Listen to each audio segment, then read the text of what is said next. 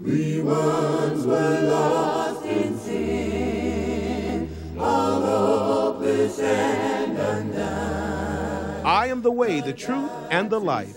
No man comes to the Father but by me. Thank you for tuning in to Let's Do It Christ's Way, a cooperative effort of the Metroplex Area Churches of Christ. Get your Bibles and join us as we study, and let the Scriptures teach us Christ's way. To die on the tree for you. You'd open your Bible and turn with me to the book of Revelation, the 21st chapter, and we'll pick up at verse 2 and verse number 3, verses that were read in your hearing. The Bible says this: "And I, John, saw the holy city, New Jerusalem, coming down from God out of heaven, prepared as a bride adorned for her husband. And I heard a great voice out of heaven saying, Behold, the tabernacle of God is with men, and he will dwell with them, and they shall be his people, and God himself shall be with them and be their God." I'd like to look again at verse number 3, the latter part, where the Bible says, "The tabernacle of God is with men, and he will dwell with them, and they shall be his people." Our subject for the next few minutes is the people of God. Right. The people of God. If you've ever read your book of Revelation in this chapter, we realize and can see that the people of God enjoy special privileges and a special position with God. John tells us that he dwells in the midst of his people. And that's a special place, to be in the midst of Almighty God. And we read further and we find that they don't need any sun. They don't need any moon. For they dwell in the glory of the Father and the Son and don't need any other light. John looked and said, "Behold, I saw no temple in it." There's no need to have a temple, to have a worship facility anymore, because we are in the imminent proximity to God Almighty. And so being in God's presence and being the people of God carries with it certain privileges. We live in a world today where wars are being waged in the name of God. Amen. We find people willing to kill and be killed in the name of being the people of God. And they believe that those who walk contrary to how they see God's word or how they understand teaching from God are worthy of death. But God tells us that those whom he loves, he chastises. And so we want to look at the people of God, and we want to look at how they became the people of God, and then we'd like for you to understand the special privileges that go along with being the people of God. You don't have to start any further in your study than to go back to Adam. And Adam, who God made, he made people, right? Adam was the first man, and then he made Eve. God made people for a purpose. The Bible tells us that God and Adam walked in the garden in the cool of the day. Yeah. God made Adam for his companionship, but Adam sinned. And Adam broke and transgressed and destroyed the relationship that he had with God. And then God made another people. God called Abram at the time, Abraham later, son of Terah. And the Bible says that he told Abraham to get up out of his father's country and go to a land that I will show you. And then we find the Bible says that Abraham hearkened unto God's word. And he took his wife Sarah and his nephew Lot, and he got up out of his father's country as God showed him. These are the beginning of God's people. The beginning of God's people. Let's look first then at Adam. The Bible teaches us that Adam is the father of all mankind. He is the first man. He was the first woman. And all of us come from Adam and Eve. But that's not all we get from Brother Adam. In 1 Corinthians 15 and verse number 21, the Bible tells us that since by man came death, by man also came the resurrection of the dead. And then he goes back to get Adam in verse number 22. What does the Bible say there? For as in Adam, all died. All died. That's the other thing we get from Adam. Not only did life begin with Adam, death also began with Adam. Adam sinned and brought death into the world. Whereas in Adam, the Bible says all died, but in the second Adam, what does the Bible say? Even so in Christ. Even so in Christ. Shall all be made alive. Shall all be made alive. Somebody said, well, wait a minute. That didn't say anything about the second or last Adam, so to speak. Well, let's drop down, if you don't mind, to verse number 45 of the very same chapter. I want to show you something here. In verse number 45, the Bible again references Adam, the first man. What does it say? And so it is written. So it is written. The first man, Adam. The first man, Adam. Was made a living soul. Was made a living soul. Remember, we said that to find the people of God, you've got to look first at God's first creations. He first created a people when he created Adam. And he created Adam, and people sinned, destroying the relationship between God and them. And so God had to do it all over again. And he began this process in Abram, when he found a man who would do what he asked him to do. Abraham was God's kind of person because Abraham just followed what God told him to do.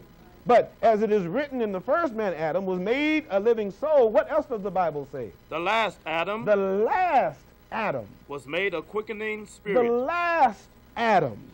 In Adam the first, we got our soul that we either can save or lose. In the last Adam, and I'm so glad he put it that he didn't just say the second Adam. The Spirit didn't just say Adam again. He said the last Adam. There ain't no more after this. When you want to see what God is doing with his people, understand first that he created all of us. And he created a human family. And in that human family, he gave us responsibilities in our relationship to him. We understand that there are three ways that God dispensed his word in the Bible. From Adam unto Moses, we have the patriarchal dispensation where God dealt with the heads of the household, the head man, the eldest in every family. And God transmitted and gave his message of what he wanted folk to do through that medium. And that lasted, we say, up until Moses, because it is during Moses' time that God gave his own people that he had created. That's that second people that we're going to get to in just a minute. We have the human family that all of us belong to. All men everywhere belong to that family. We get that from Adam. And then God had a people that he created out of one man, Abram. And when Abram's seed began to flourish, when Abram's promise began to be fulfilled, God segregated his people again. And he did that. He promised Abraham that all the nations of the world, all of his creation, again, would be blessed through him. And so we got to understand then that in the first Adam, all of us, we get our soul that we have to save or lose, but we also find death. We find sin in the first Adam. And so God created a people so that he can start this process of making him a people all over again. He started with Abram, and later who became Abraham later. And he created the children of Israel, and he gave them a covenant that was different from anything else he had given anybody else in the world. And the Bible tells us that this was God's people. But God, he drew tired of his people. Jeremiah 31 and verse number 31. God, this relationship did not work out too well either.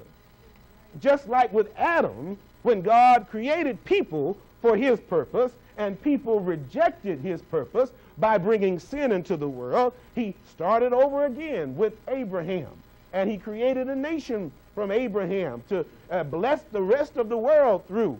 But he drew tired and weary of this people as well. And the Bible's going to tell us, what does the Bible say in Jeremiah 31 and 31? Behold, the days come, saith the Behold, Lord. the Bible said, the days come, saith the Lord, that I will make a new covenant I will make a new covenant with the house of Israel with the house of Israel and with the house of Judah, and with the house of Judah. Read. not according to the covenant Not going to be like the covenant that I made with them. Read. with our fathers in that day, In that day that I took them by the hand, that I took them by the hand, bring them out of the brought land them of out of Egypt, the land of Egypt. which my covenant they This break. is why this didn't work. He did all of this for this people. And when he gave them a covenant, they broke it. And because they broke the covenant, they could no longer be the people of God. God's people enjoy a special position and special privileges for a reason. They keep the covenant. They hold on to it. That wasn't all. Keep reading what the Bible says there. Although I was a husband unto God them, said, I did my part. I was a husband unto them, saith the Lord. saith the Lord. But this shall be the covenant But this, there's going to be a different one. This shall be the covenant that I will make that I will make with the house of Israel. with the house of Israel. After those days, After saith the those Lord, days, saith the Lord. Read. I will put my law I'm going to put my law in their inward part, in their inward part. and write in their hearts. No longer table of stone. Let me just say that right here. No longer on the table of stone. I'm going to put my law in their inward part, in the fleshly table of the heart. Read what the Bible says. And I will write in their hearts, I will write in their heart, and will be their God. and will be their God. Now notice, this is how we're going to know the people of God. He's going to put his law in their inward part. He's going to write his word on their heart. And I'm going to be their God. And what? And they shall be my people. They are going to be who? My people. The people of God are special because God has made them special. How then do we know? How can we determine the people of God? Well, there's some clues right there. Bible tells us that he's going to write his law in the inward part and on their heart. These people are going to walk by God's precepts. No more suffering alone. No more pain without end. Alone every day it seems that I'm destined to hurt inside. While I question the grace of God, doesn't seem like enough to get me over the pain. Oh, the pain is so tough. Will I ever know how it feels to be in communion with your spirit, so that I can feel the harmony that's revealed with the love of the Father and the Son. I'm so alone and I need you, Lord. Hey, oh, I try to make it on my own. Now I need someone to take away my fear. Every day I pray for a way. Hey, I just try to make it down here. Oh, in this place in my mind, every hour I need God's amazing power and the strength that's shown on the cross, enduring.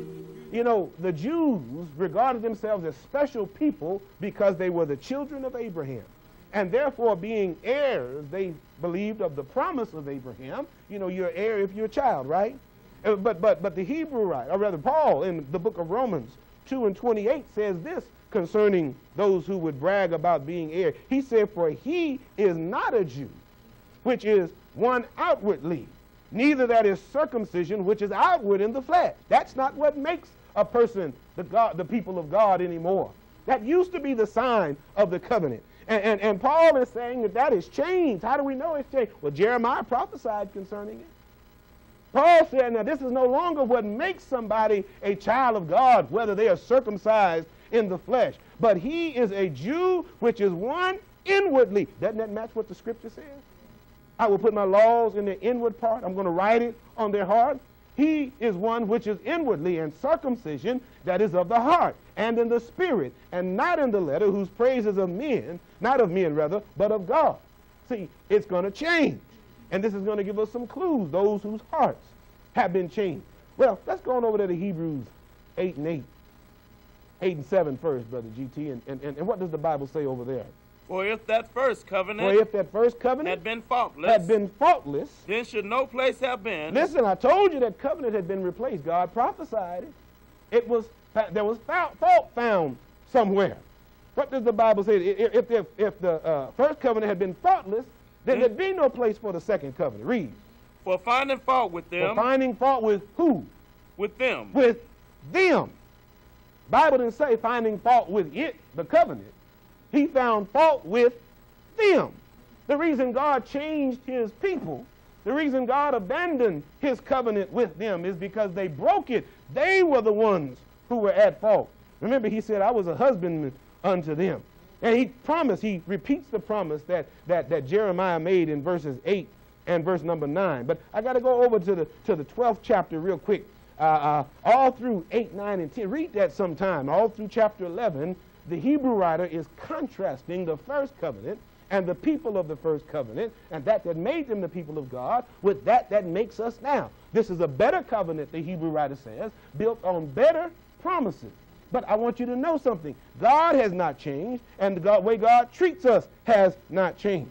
And in the 12th chapter of the book of Hebrews, in verse number 5, we pick up with the story there. And I want to show you something about the people of God and the children of God. What does the Bible say? And ye have forgotten. Ye have forgotten. The exhortation which speaketh unto you as unto children. As unto children. Now this is the people of God. The exhortation that speaks on us as children. Read. My son, despise not thou the chastening of the Lord. The chastening of the Lord. Now watch this now. We're going to get a clue about the people of God here. Despise not the chastening of the Lord. People of God don't mind being directed by God. Everybody can't say that. We have all the time people arguing with us about, we don't have to follow the Bible in every place. Does the Bible, they ask us, have to say it for you to believe it? And the answer to that question is yes. We only practice as people of God. Our chastisement, our direction comes from God. Keep reading. Nor faint when thou art rebuked. Or when thou art rebuked. Don't faint when you find out the truth and you're not walking in error. Correct yourself. That's what chastisement is for. Keep reading. For whom the Lord loveth. For whom the Lord loveth. Now these are his people who have special position. Special privileges now. For whom the Lord loveth, what does he do? He chasteneth. He chastens. And scourgeth every son whom he receiveth. He scourged every son whom he received. Read. If you endure chastening. If you endure chastening. God dealeth with you as with sons. If you will stand up and abide by God's correction, by the direction that he gives us through his word, then you are his child. That's how we know the people of God. They obey the book. They follow the will of God. And if you endure chastening, God deals with you as what? As with his sons. As with sons. Read. For what son is he? For what son is he? Whom the Father chasteneth not. Listen, I don't have a son that I have not chastised at some point. I've got 5 children, and I've had to chastise all of them multiple times. There is no son that has not had to be chastised. Come on now. Read verse number 9. Furthermore, we have had fathers. Of our flesh. Which corrected us. Who corrected us. And we gave them reverence. I got to go back to verse number 8. Verse number 8. He said, no, the Father chastens every son. In verse number 7. Verse number 8 is what I wanted. But if ye be without chastisement. Whereof all are partakers. Listen, if you claiming to be a child of God and are not listening to the direction, the chastening of the Father, read. Then you are bastards and not sons. Then you are bastards and not sons. Sons of God don't run from correction. Paul said that all scripture is given by the inspiration of God and is profitable for reproof, for correction, for instruction in righteousness, that the man of God might be complete or perfect, thoroughly furnished unto every good work. We don't run from the Scripture. People of God don't rationalize Scripture. We accept rebuke from the Scripture. We accept direction from the Scripture. We get everything that we know about God from His Word. And if we refuse that, we're not sons of God. We have to endure chastening. Let me move on just quickly to the book of Galatians, chapter 3. And Brother Turner, you hold your finger at verse number 26. But I want to show you something about how we become, how we are made children of God. In the 16th verse, remember, we're a seed of Abraham, right? It was Abraham that was promised that through his seed, all nations of the world would be blessed. Now, in verse number 16, Paul says this, now to Abraham and his seed were the promises made. And get this now, he says, not as unto seeds. Remember, God's people is a people. It's not multiple people. You don't have multiple prophets out there. You don't have multiple fulfillments. We don't have time to deal with that today. But there's only one seed of God, one seed of Abraham that is a promise. He said, not unto seeds as of many, but as unto one. And to thy seed, he said, which is Christ. We need to let the world know that to be the people of God, they got to follow Christ. Christ is the author of our salvation. He is the finisher of our faith. And if we refuse Christ, if we refuse direction, Jesus said it this way. He said, he that rejects me and receive not my words has one to judge him. For the words that I speak, he said, the same are going to judge him in the last day. Now, let's get down and bring this to a conclusion. How do we become children of God? How do we become the people of God? Verse number 26, what does the Bible say? For ye are all the children of God. Ye are all the children of God. By faith in Christ Jesus. By faith in, now he's talking to the church at Galatia. Everybody listening today and listening here are not children of God. They were all children of God. How? By faith in Christ Jesus. Well, what did they do? Read. For as many of you. As many of you. As have been baptized into Christ. Have been baptized. Now, we have folk that say baptism is not essential. You can turn on your TV and you'll find people preaching that. You don't have to be baptized. Listen, sons of God, we don't receive chastisement of the world. We don't receive direction from any place other than the Father. And if we do so, then we're not His. They ended up over there in Revelation 21 with privilege and position to be envied because they endured the chastisement, the direction of God the Father. And they are all children of God by faith in Christ Jesus. As many of you, as the Bible says, as have been baptized into Christ, read. Have put on Christ. Have put on Christ. Read. There is neither Jew nor Greek. Neither Jew nor Greek anymore. There is neither bond nor free. Neither bond nor free anymore. There is neither male nor female. Neither male nor female anymore. For you are all one. Ye are all how many? One. One. Where? In Christ Jesus. In Christ Jesus. Read. And if you be ye of Christ. And if you be of Christ, if you will follow Christ. Then ye are Abraham's seed. Then are ye Abraham's. That's how you become the children and the people of God. That's how you get to a position of privilege. You heard the word of God, you believe that. You repented of your sins. This is what he told the church at Galatia. You have confessed. That's what the Bible says we must do. Without faith it is impossible to please God. For he that cometh to God must first believe that he is, and that he rewards those that diligently seek him. Hebrews 11:6. You've got to believe. Then you've got to repent. With the heart man believes unto righteousness, with the mouth confession is made unto salvation. You know what that means? Somewhere between the belief and the confession, change was made. And when change takes place, when that rebirth comes about, then are we candidates for becoming people of God. Well, where'd you get that repentance from? Well, in Acts chapter 3. Turn there with me if you don't mind. And verse number 19. I want to show you something. And I want to read this because I want everybody to understand. Acts chapter 3 and verse number 19. Verse number 19. I want to show you why Christ came and what our response ought to be. In Acts 3 and 19, what does the Bible say? Repent ye therefore. Repent ye therefore. And be converted. Be converted. That your sins may be blotted out. Listen, our sins are blotted out when we repent and obey. See, repentance is not complete without obedience. It goes together. You can't confess what you don't believe. And if you believe the bridge is out down the road, are you going to keep traveling down it at 75 or 80 miles an hour? No. If you believe the bridge is out, you're going to put the brakes on. You're going to turn around, right? You're not going to keep heading in that direction. Repent ye therefore, keep reading, and be converted, that your sins may be blotted out. When the time of refreshing shall come from the presence of the Lord. Come from the presence of the Lord. Now remember this. Now they're God's people. And they got that way because God changed them. God chastised them. He refreshed them, if you will. Read.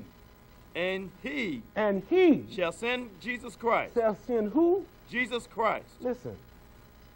Christ is the key to this thing. Christ, our faith in Christ Jesus. Remember, he told the church at Galatia that you are all the children of God by faith. In who? In Christ Jesus. Well, what is it about Christ? Hebrews 12 and 22. Let's end there just quickly. 12 and 22. And I want to show you something about Christ. There's something special about where we have come from and where we have come to. In verse number 11 of that chapter, we talked about the chastening. He said, "That no chastening for the present seemed to be joyous. Nevertheless, afterward it yieldeth peaceable fruit of righteousness to them which are exercised thereby." But in verse number 22, we drop down after he talks about Moses and how great a position Moses was in, and how the mountain was terrible, exceedingly so, and they trembled, and if a beast touched it, he was either killed or thrust through with the spear. But now we come to Mount Zion. Read. For ye are come unto Mount Zion. You have come to Mount Zion. And unto the city of the living God. Unto the city. Remember, the city came down from God. His people dwelled there. Read. The heavenly Jerusalem. The heavenly Jerusalem. And to an innumerable company of angels. To an innumerable company of angels. To the general assembly. General assembly. And the church of the firstborn. And church. See, people minimize that. But the people of God dwell in the church of God. That's what we have come to. And that is of Christ. And we've come to the general assembly and church of what? The firstborn. The firstborn, that's Christ. Read. Which are written in heaven. Which are written in heaven. And to God the judge and to God all. The judge of all. And to the spirits of just men. And to the spirits of just, this is where it all, the people of God have been made perfect. This is where it happens. The church of God, the church of the firstborn, the general assembly, the new Jerusalem. And this is where God has placed the spirits of his people, just men. Who are what? Just men made perfect. Made perfect. That's how you become a child, a person that belongs to God. This has been Let's Do It Christ's Way. We would like to hear from our viewing audience, and as always, we encourage your questions and comments. Or if you're a member of the church and wish to help this broadcast, please send all correspondence to the Marsalis Avenue Church of Christ, 2431 South Marsalis Avenue, Dallas, Texas, 75216, or call 214-941-2531. You can email us at metroplextv@yahoo.com. Thank you for watching, and may God bless you in your study of his word.